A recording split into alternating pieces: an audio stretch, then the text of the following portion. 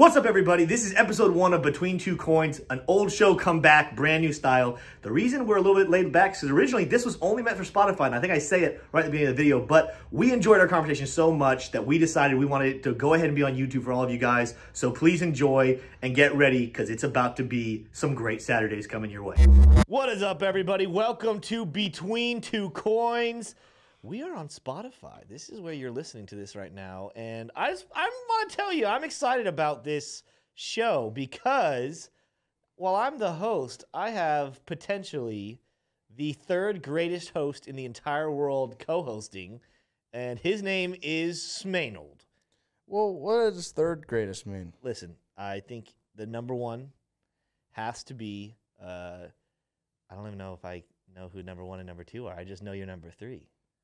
So well, that's just obnoxious and rude, and the polls showed it. What polls? I don't want to disclose those. Anyway, this show, just in case you guys are wondering, is actually a rebrand. We've done this show before. It was on YouTube, but this one is on Spotify. And you know, this is what I said the other day on Twitter when I announced we were doing this. This is the different show with the same old goobers.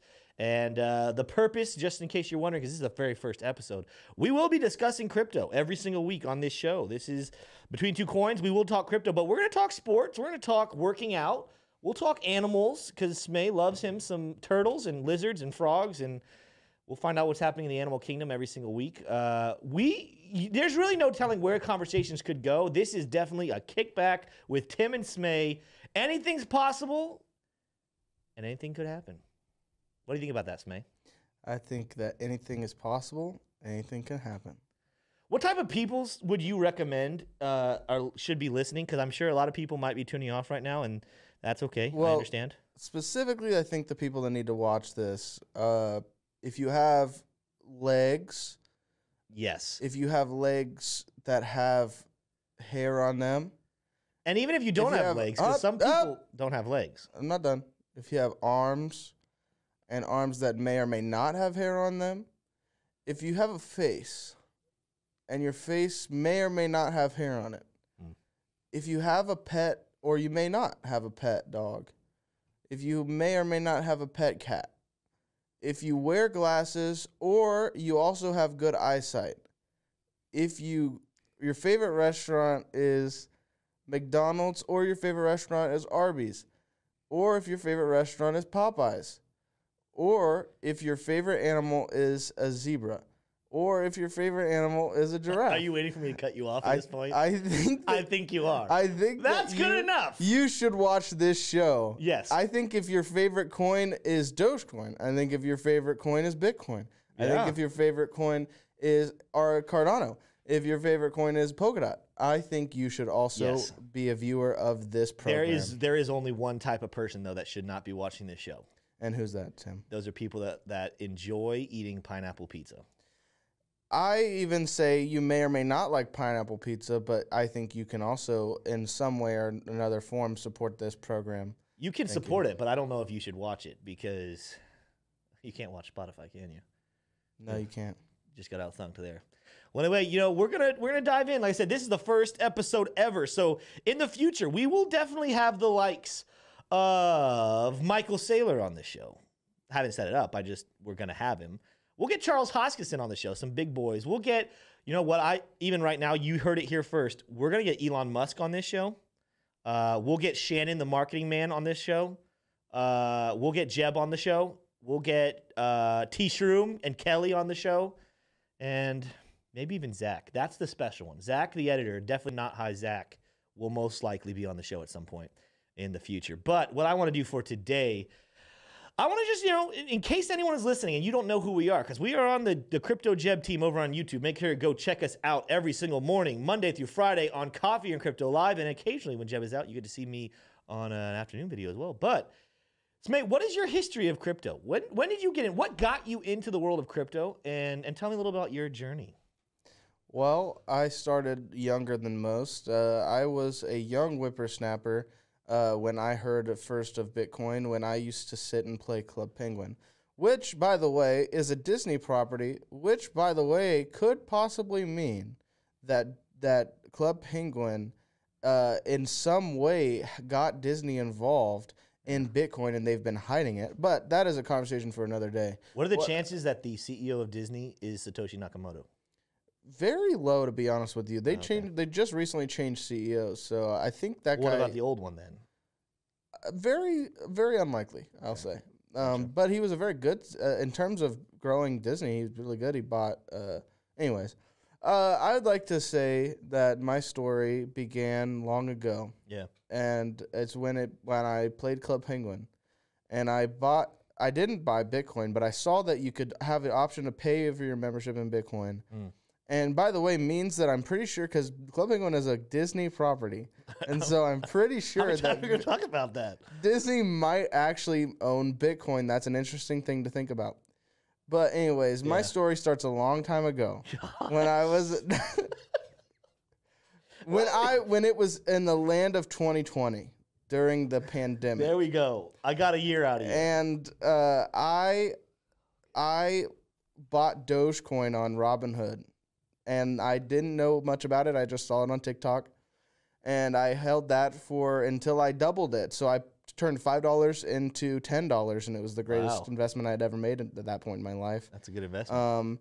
But later on, it turns out I could have made a lot more money than that. That's true. Sad. If you had left that $5 in Dogecoin, do you know what it would be worth right now? I don't know. I think it would be a couple thousand though. Wow. I think. Anyways, that's a rough. I also a good thing. Anyways, I got the job here. I started out as a researcher, and that was kind of where I dove really deep into learning about cryptocurrencies and Bitcoin and such. And then fun story. Did you lie on your resume? I didn't. Okay, because first of all, I didn't even have a resume. That's true. I never submitted a resume. I was just a good reference. But the person who... But we were told that you were a crypto expert. Which I also never claimed to be. Like, I didn't even say. You didn't lie. I didn't lie. You didn't lie. But because I wanted the job to be the video guy, but they weren't hiring for a video guy. Yeah. Which, funny enough, I ended up getting my way in being the video guy. You bullied your way in there. But, yeah, ultimately... anyways, that's a little bit off track. But I didn't really know about crypto, but I got the job anyways. And I forced myself to learn. I spent like all night the day before my interview learning about cryptocurrencies and all that stuff. And I got by, fair enough to say that I got by. But anyways, that's my history. That's your story. That's my story. It's pretty hard to follow, I'm sure, but seems like a lot of things repeated during it. So actually, there's a fun fact. So a good thing that I forgot to mention. So when I first heard about Bitcoin, it was because I saw it was a way that you could pay for your Club Penguin membership. Okay. And fun fact, Club Penguin is a Disney property. You're being cut off. That means that Disney could possibly own Bitcoin. That's an interesting thing. We won't get into it today, but we'll get into it in another. The downside about cutting off Smay is he's controlling the audio, so there's no way of doing that. Yeah. Anyway, I'll tell my story. My story is I was an old whippersnapper as opposed to the young version of Smay. You know, I actually heard about Bitcoin many, many years ago when I was dating my wife right now, Taylor. We were dating. She was in a sorority at University of Florida, and one of her sorority sisters had a boyfriend. And I was talking with him one night. He's like, dude, you got to buy Bitcoin, man. At the end of the Bible, when it talks about the one world currency, that is Bitcoin, man. And it's going to be the end of the world. So you got to get in right now, man. And you know what's funny is I think Bitcoin at the time was sitting darn near close to like $600 per coin. But I stand by my decision not to get in at that point because just hearing one person's conspiracy theory future of Bitcoin, he also, just so you guys know, went on to become a weed farmer. So that tells you. I actually know it's a profitable business. Maybe he's a more smarter guy than I give him credit for. But I did hear about Bitcoin way before I actually got invested. But I stand by making wise decisions. Don't invest based off of conspiracy theorists. Yeah, so anyway, fast forward. I was actually, believe it or not, I was Jeb's personal trainer at one point. Got to spend a lot of time with old Jebel, and we talked about many a thing whilst he was benching and squatting and pulling up, and one of the things was Bitcoin. So, you know, we became good friends. I remember one night he sat at my kitchen table, fully explaining to me the details of exactly what he did and why Bitcoin was the future, and he convinced me. I at the time took half of my savings, my life savings.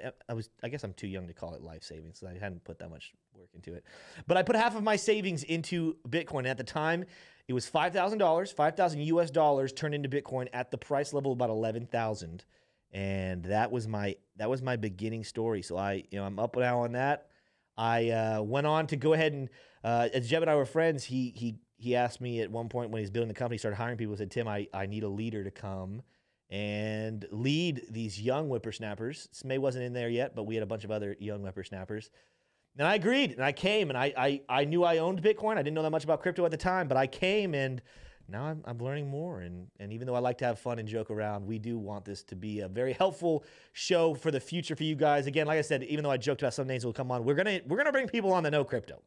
We're going to talk crypto. We're going to talk Bitcoin, Cardano, Ethereum. We'll talk Dogecoin. We'll talk meme coins. You know, the one right now that's really hot is ApeCoin.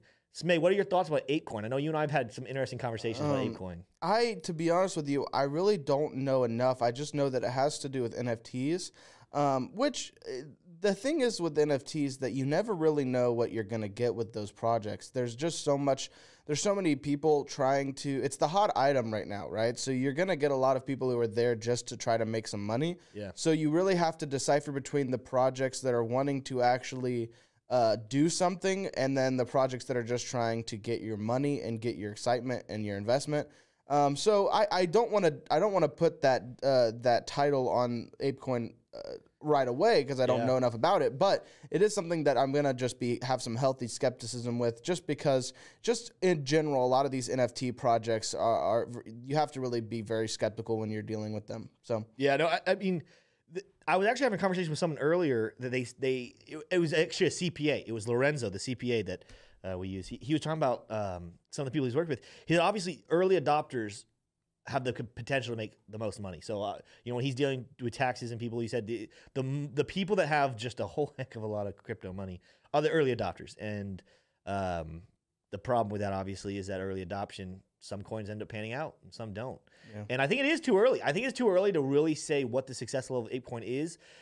I actually, as much as we like to joke, I actually love one of the things Smay said to me in the conversation we had about ApeCoin. We heard it is... Because ApeCoin is doing some cool things. I don't know if I would put it on the same level as a lot of meme coins that kind of just come out as jokes and then try to figure stuff out later. I do think that ApeCoin is trying to do something, but I think sometimes people just get a little sucked in with these, smart contracts, and it's a DEX, which, by the way, I don't think that ApeCoin is doing all that stuff. But it did have a lot of fancy crypto language attached to it. And sometimes people just attach themselves like, it's going to have smart contracts. It's going to be a DEX. It's going to do it. And it's like, well, what does that even mean? Because a lot of projects do that. Is it going to be able to compete? Is it actually going to do anything productive? Well, yeah. I mean, to speak on that, because that was one of my biggest concerns. Because I think the thing that I come into when the fact that I even have a place on talking about crypto is because, to be honest with you, I just kind of live in this land of being a little bit skeptical of all the hype, right? I'm personally a very much I need to know. I need to see the proof. I need to know what you're seeing in order to be able to make the same decision that you're making. And so that's always my biggest thing. And the questions I ask is saying, okay, I don't want to take what this promise is at face value. Yeah. And so that was the biggest thing with these kind of projects and altcoins, and why sometimes I'm extra skeptical with things like these altcoins or these NFT projects and so on, because they all have these kind of keywords that they end up trying to throw around, like some of the things that Tim just mentioned, like, we offer smart contracts and we offer these and that and then the other, right? And it's like, well, now at this point, the just your volume of projects promising the exact same thing, you really can't make an educated decision just on that promise. You have to now dig a little bit deeper. Who started this project? Yeah. What is their history? What is their background? And then also in terms of are they credible into the point that they actually are competent developers, that they actually can develop this blockchain? Because ultimately it's a thing that needs to be developed just like anything else, and it's not just a magic thing you start developing in blockchain and then you all of a sudden have a rock solid technology. It's just like anything that needs to be developed. There's competencies that have to go into it to be able to develop something that is solid. So you always have to be able to be able to ask those deeper questions and to look into projects. And that's why sometimes I'm just not ready to go gung-ho on something because of the promise. I want to know who's behind it and what their track record is. So. Yeah, and I think that's the difference right there. So just so we, like, there will be a lot of people who make a lot of money on ApeCoin. First of all, anyone who got these initial offerings, that ICO when it went out, if they're still holding, they're up, But I think a lot of people did sell at that initial peak because it exploded. Like, I don't remember the exact number, thousands though. It went up 1,000% something, and that's, I was listening to someone tell me that's just free money. Like, they could have cashed out, got a lot of money just getting that initial coin offering. But people will make money. Traders who are really just on their game right now, and their eyes are glued to their computer. If they're reading the TA right and they're paying attention to what's happening in the news, and they can make a lot of money right now. But at the same time, I think there's a lot of people who are investing based off of a promise that we have no idea if it's actually going to hold up, and they're going to end up losing a lot of money. And that's the whole point. Just so you guys know, when people are trading, in case you guys are new to trading, the reason people make profits in trading is because someone else bought where they took profit. So people making money, it rests on other people losing money when they're trading like that. And that's the thing, is that ApeCoin, it could make a lot of money. Just like there's a lot of projects, as Lorenzo said, he's like, a lot of people make money early on in the game. But here comes a question, and I want to hear what you have to think about this, May. And this might be a question I ask a lot of our guests is, are you a risk? What's your risk tolerance? What's your risk take? Or are you wanting a safe investment? Because that's kind of, I think, I've somewhat risk, but I think I lean more in the boat of saying one of the reasons why I'm really big on Bitcoin and Ethereum and Cardano and some of these bigger guys is because, don't get me wrong, there's a lot of money that could be made in some of these smaller cap altcoins. But when I'm thinking about my future investment and how I want to build wealth and I want to protect myself against not only the inflation of the US dollar, but any other risk that comes my way, I like having the safer bets, and I like having a surety of where my money is and understanding what I'm doing. And guess what? That's in crypto. We're as much as people are trying to hear about it, we are still young in crypto adoption. There's still a lot of money to be made in Bitcoin and Ethereum and Cardano and these bigger coins that people are more familiar with. But yes, people investing like $5 like Smay did in Dogecoin back in, what did you say, 2020? 2020, early 2020. I think $5 could easily turn into thousands. And so, but what are your thoughts about that, Smay? What's your risk tolerance look like? Are you more of a safe investor? Are you more of a risk taker? What do you think? To be honest with you, I'm kind of, I don't really end up taking a lot of risks, but I'm also not too adverse to them. I think my biggest thing is that I ultimately just want to know the why behind things. And I don't even mean this in like because I know this gets thrown around a lot, and we do talk about it even on our channel in Coffee and Crypto about the intrinsic why and how important that is. But I mean more importantly, just like just kind of like, well, what is this going to do for me if I kind of take this risk? Is it, what's the reward, I guess, if you will? And, sometimes it's just a lot of money. And then, but the thing is, I also ask, okay, what's the time commitment on this, Because more importantly, a lot of time with these projects, it takes actually watching them. It takes a lot of learning and in terms of attention, right? Like I'm going to have to sit here, say I make an investment in Doge, right? I would have had to have been not only more aware, right? Because if I was more aware of where the projection of Doge, because I didn't know any of that. I just bought it because somebody told me, and then I actually got kind of fudded out of it because then I think it was my brother was like, oh, well, there's not a cap to the supply, so it's just they're gonna keep making Dogecoins or whatever. Yeah. And that to me was like, oh well, economics 101, that's not good. So I sold my investment. I'm glad I have doubled my investment. Right, but then there was a lot of learning still to be done, and a lot of understanding of what was going to be happening in that project, and that took time, right? Yeah. So then I have to think about it like this: okay, well, I could have turned $5 into $1,000 or something along those lines. Actually, I think I had like 7,000 Dogecoins, and I think Dogecoin's all-time high was like around 70 cents. So yeah, I mean, I don't even know what that math is. It would have definitely been a couple $1,000s. Actually, I think it was actually 700,000 Dogecoins or something like that. Well, but anyways, a large amount of Dogecoin. But my whole point is to say this is that I have to think about it now. It's okay. What is my time worth in terms of thinking?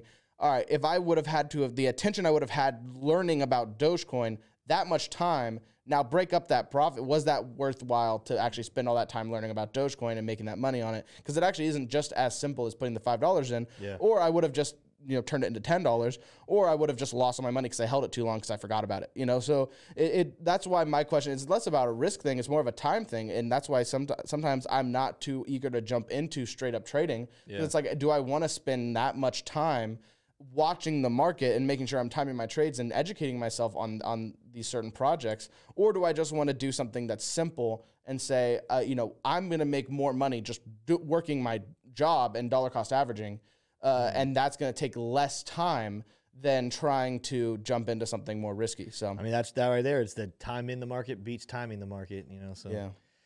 No, I was going to ask you, do you have a lot of regrets about taking your profit in Dogecoin and doubling your $5, or do you think it was wise at the time? What are your thoughts? I think it was. I think it started an unhealthy habit. Actually, I'm gonna be honest with you. Yeah. I think so. For me, I ended up. I have the tragic tale of being early to things and then being early out of things, right? You beat the Bulls and the Bears. So to be honest with you guys, that was the first time I missed out on a giant gain was the Dogecoin. I was early to Dogecoin and then I was early out of Dogecoin. Yeah. The next one was I was not just early, I was really early to GameStop. And I was early out of GameStop. I put a lot of money into GameStop. And you had like a couple hundred, right? Yeah, I put a good amount of money in GameStop. And then I know that's funny because a couple hundred probably doesn't seem like a lot to a lot of people. Listen, but that's a lot of money. It was a lot of money, especially to see where GameStop went, because I bought GameStop at I think it was like $15 or something like that. Yeah. I bought GameStop $15. That stock ended up going to $500 a share.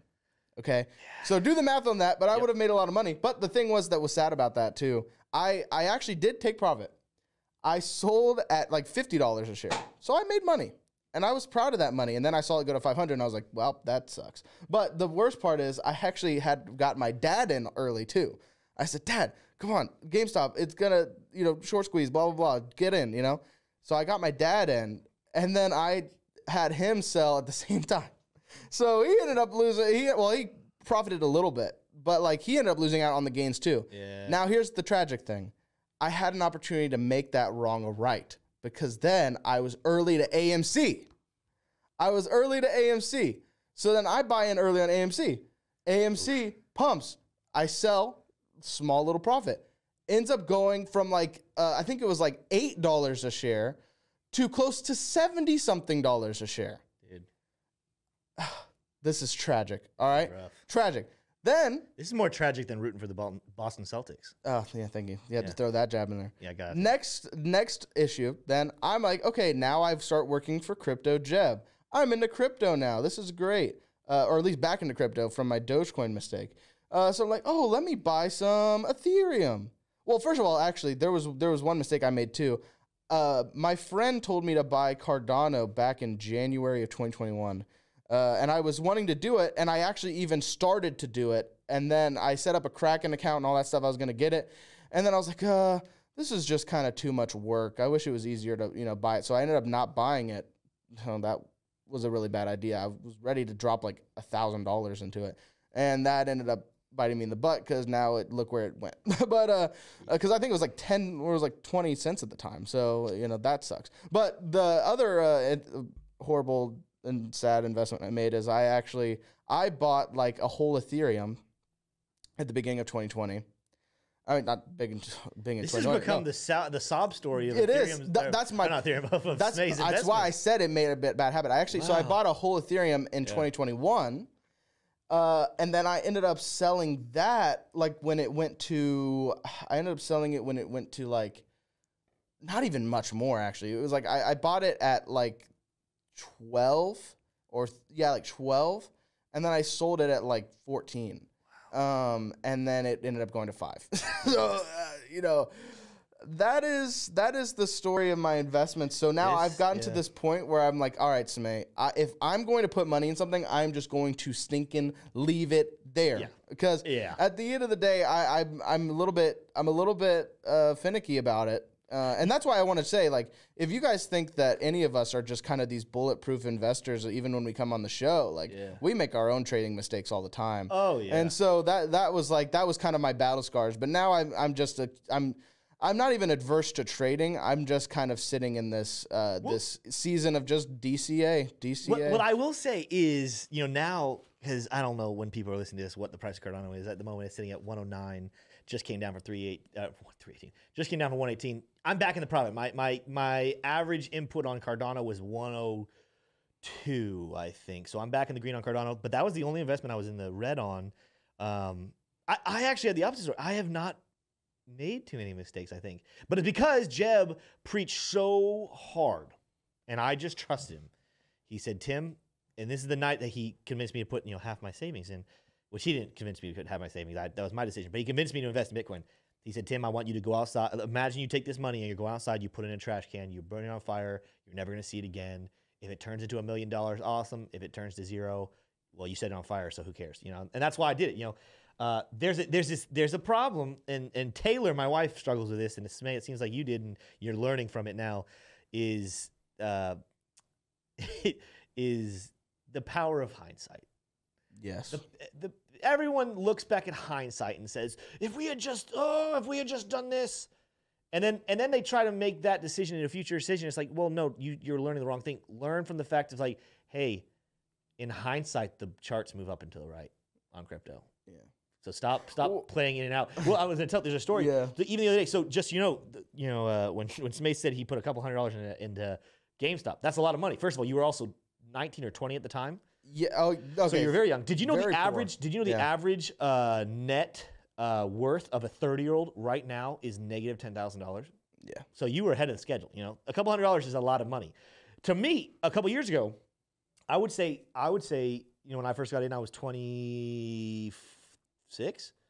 Couple hundred. I put a couple thousand in, but if you had told me I'd lost a couple $100, I would have been like, ugh, I can't do that. Now it's like, okay, for where I am now with my investment and what I'm doing stuff, that's not as much. If I lost a couple hundred, I'd be like, oh, that sucks. No one wants to lose money, but there's we had the other day.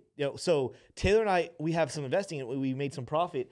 So at the moment, just so you guys even know, strategy-wise, I don't just put all money in at all times. I do like to DCA in. I like to look for tops and bottoms. Now that I know how to read technical analysis, I like to have my good buy spots. So I have right now probably about $13,000 in USD that I'm waiting to put into the market at the right time.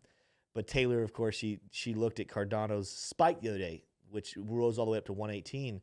And she's like, Tim, if we had just put that money in at 78 cents, we would be up like $5,000 right now. It's like, well, that's really easy to determine in hindsight. Yeah. But how many times, again, it's so easy to go in hindsight to Smay and say, hey, man, if you just left your $5 in on Dogecoin, you would have thousands now. But it's like, hey, at the time, we didn't know if that peak, we didn't know if it was going to go up or not, because Dogecoin is a meme coin. And that's one of the downsides of Dogecoin is, yes, it's made some money, but it's so unpredictable and so unknown. And there's so many projects like that. You can read a lot of things in hindsight, but at the time, I honestly would be like, listen, you doubled your money, and yeah, it's only $5, but you doubled your money. That was great.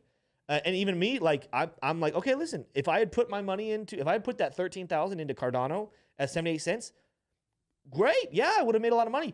But what happened if I had put $13,000 in Cardano and then Cardano went down to 50 cents? Now my wife would be having a completely different conversation with me, where she's saying, Tim, why did you do that? You just lost a lot of money. And it's just like, you got to have that concept. You got to remember that the time in the market beats timing the market.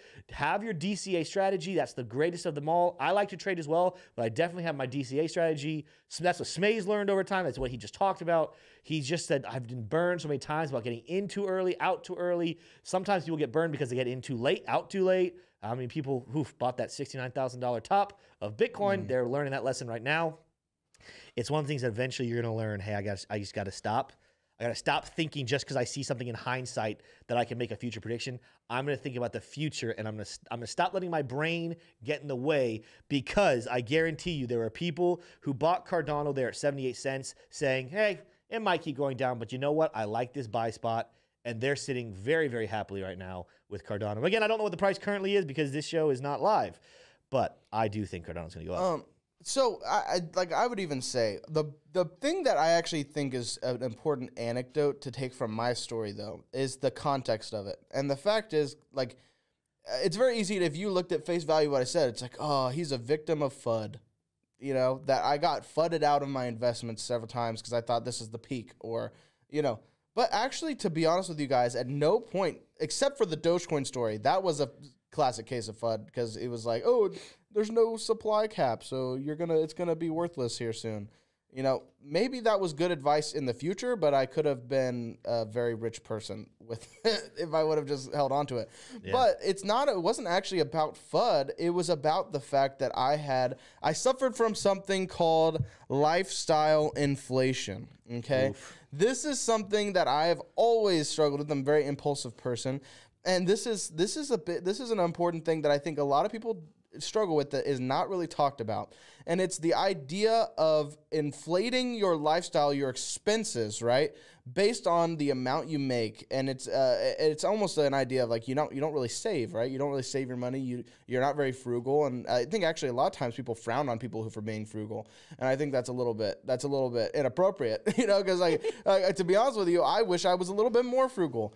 And that was always the problem of saying I couldn't actually, even though a lot of the times the investment I made, based on what my income was, I absolutely could have set that money on fire and been just fine, right? Mm-hmm. The problem was I wanted to live in such a comfortable lifestyle that I actually convinced myself that I couldn't afford to lose that money. And so what I would do the $10 is I would not the $10 again. That was a classic case of FUD. But the other bigger investments you're talking about the when we're talking GMC, GameStop, AMC, and my Ethereum. All of those were examples of me saying, "Well, I made money on it, and now I want to go buy something with this money." You know, and a lot of times, the thing is, the biggest thing is not a lot of the times that it is. Like I'll buy, things with it. Sometimes it's just like I'll spend that money on food. I'll spend that money on experiences, hang out with my friends. Let's hang out every weekend, baby. Let's go do stuff. I end up doing that so much with my investments that it's like, and I think it's just being a classic young person that you kind of have, that you don't have that kind of foresight to be able to not make those impulse decisions. So when I especially when I'm talking about lifestyle inflation, right? The biggest thing is a lot of people. I think this is something that is an important thing to kind of lay out there for anybody who's interested in starting trading, because this might actually be your motivation for trading. Is to say, well, I want to make more money so I can do the XYZ new thing. I want to buy XYZ thing, right? Mm. The problem is with that is that your money then quickly comes and goes, and then you also become an extremely impatient and emotional trader, right? So the thing is, when the more money you make, it shouldn't really be, unless within certain margins, right? Within certain boundaries, when you start to make more money, when you start to make better trades, right?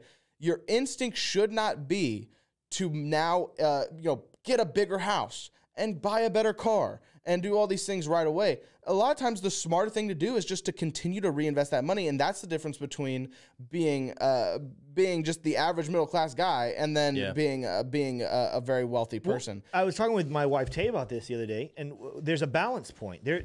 Because, all right, how many young people, and we all know a young person like this, most of people are probably related to a young person like this, because I think there's like one in every family.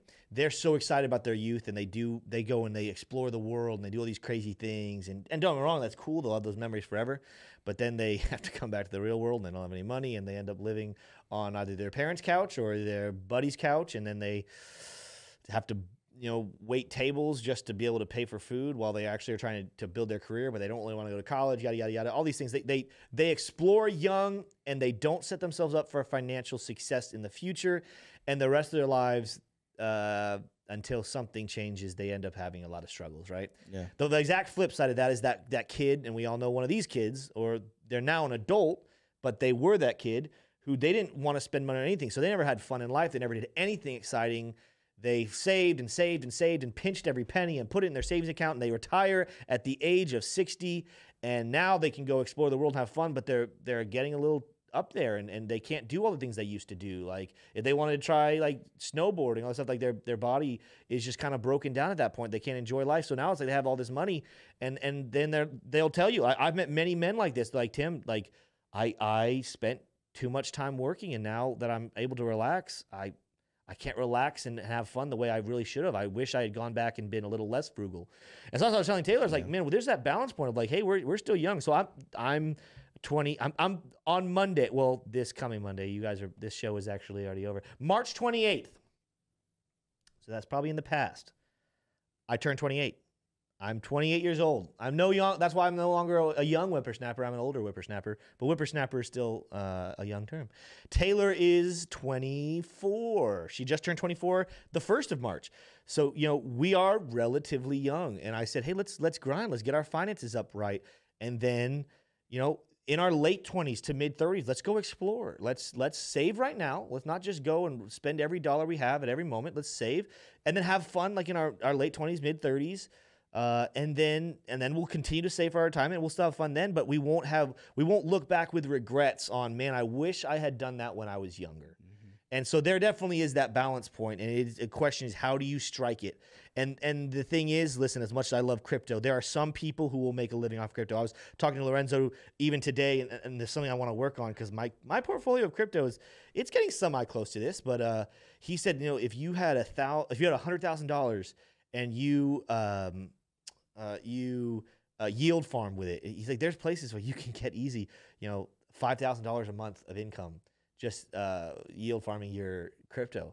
And I was like, holy crap, like I could probably start doing that. I need to start looking into that kind of stuff and making some passive income that allows me to both have fun now, but also work. And that's the thing is like, that's passive income. But I highly recommend for people, even for just their character, like let's say for some weird reason, you're a great trader, you do that passive income, whether your parents gave you money and the Lord blessed you, whatever it is, you're able to make some passive income that way. Still go work. Like work while we're young too. Like let's not just say like I see so many young people who for some reason or another they have a lot of money at their disposal and they just stop working and it's like, man, I remember my dad feeling like back in the day, he's like, man, if we had $1 million, that would last for a couple of years. It feels like today, if I had $1 million, that would last me like not even a full year because when you get that much money, you learn how to spend it very quickly. Exactly. And so it's like, man, have fun. If you have money to have fun and do things, great, do it. But make sure you're taking care of your future. You're working, you're saving, you're thinking about your entire life, and you're thinking about the lives that come after you, your children and your children's children. And then the other thing that a lot of people forget, and Smay and I, we're both very strong believers. We're Christians. Love to have fun. That's why we're so goofy. But we love Jesus. And it's like, well, okay, what else are you doing? Like, this is a gift that you were given by God. And whether it was a person that gave it to you or your parents who gave it to you or a job that gave it to you, ultimately, every single thing you just did was a gift that God gave you. And the question is, what are you doing with it? And just so you know, the way that works, the Bible talks about it, is him who stewards the money well. When you're faithful with a little, he'll bless you with a lot. So that's not a prosperity gospel thing of like saying, hey, if you do this really well, God's going to give you $1 million. No, that's just a principle though, that God, he blesses people in the way that he needs to use them. And some people that's money. And so I really do hope that when I look back on my life, and Smay, I think you hope this too. When we look back on our life, what did we do with the things we were given? Mm-hmm. Were we faithful? And and that's you guys know this whole show. This whole show is about crypto, and we'll talk about other things. But ultimately, why am I so excited about crypto? I'm excited because it's a way out. It's a way out from a broken financial system. But two, it's a way for me to continue to do what I really was called to do, and that is to preach the gospel and to share the good news and disciple young people and to help them live better lives. And that would not be possible without Jesus. So, transitioning. We're going to transition here. Altcoins still, though, and we only have a couple more minutes here. Today's show is not going to be crazy long. Smay, what's your favorite altcoin that you're looking at right now? It doesn't necessarily have to be anything special, but like it doesn't have to be because you think it's about to explode in price. It's just you think whether you think it's about to explode in price or whether you think the tools of it are really cool and it's going to produce something really cool. What is your favorite altcoin? That's a tough one. I'm going to be honest with you. That's a tough one. And, if you guys are familiar with me and my role on the show, you would probably assume immediately that I would say Polkadot. And if this was a little bit ago, I might have said polka dot. I might have said polka dot. I might have said polka dot. But to be honest with you, I think my heart has started to get pulled different directions now at this point. And I think even in terms of that question, I'm actually, there's a part of me that has a bit of a different. I have a tough one with that one. Yeah. That's a tough question for me. But I would say... You want me to give my answer? And no, you have an answer? I'll give you my answer. I didn't know if you had prepared an answer. I'll give you my lead into it. Okay. I actually... a long lead in. To be honest with you, my favorite altcoin right now at this moment, if you were to ask me, is actually Cardano. And not because of this holier than thou. I am so cool because I invest in one of the cooler projects with the coolest guy, Charles, It's actually just because I think it really is it is a pretty solid project. And there's nothing that I really look at that and I say, I think this project is a goober project, or I think it's backed up. I think the people working on it are very competent people. Yeah. And so it makes me feel comfortable to be able to make those investments in it and dollar cost average, and not try to go, gung ho and not over leverage myself into it. But just, dollar cost average and enjoy the gains of the project. That's my choice. I'm gonna go a different route with my answer, because I love Cardano as well.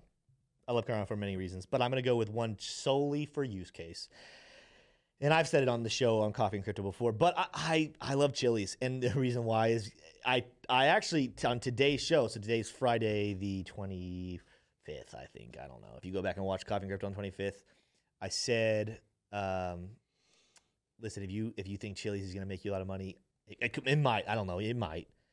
But that's not the purpose. That's not the reason why I like it whatsoever. I love what it's doing to allow sports fans to interact with their teams. And I really, really hope that it becomes big in the United States, spreading not just down, because right now I know it's in hockey. I think UFC has done some, although I don't understand. I'd have to look more into why the UFC uses it, because I know one of the cool things, like in Europe, like there's certain teams that if you have Chili's and you have one of the fan tokens, like you can vote on like what uniforms they wear, what happens in the stadium. There's a smaller league. This is really cool. You can vote on the lineup. Now, I don't think any major sports team is going to do that because they want to make money and they want their best unit on the field. But in some of the smaller ones, they have so much fan engagement. You can vote on who you want to start in the game. Pretty cool.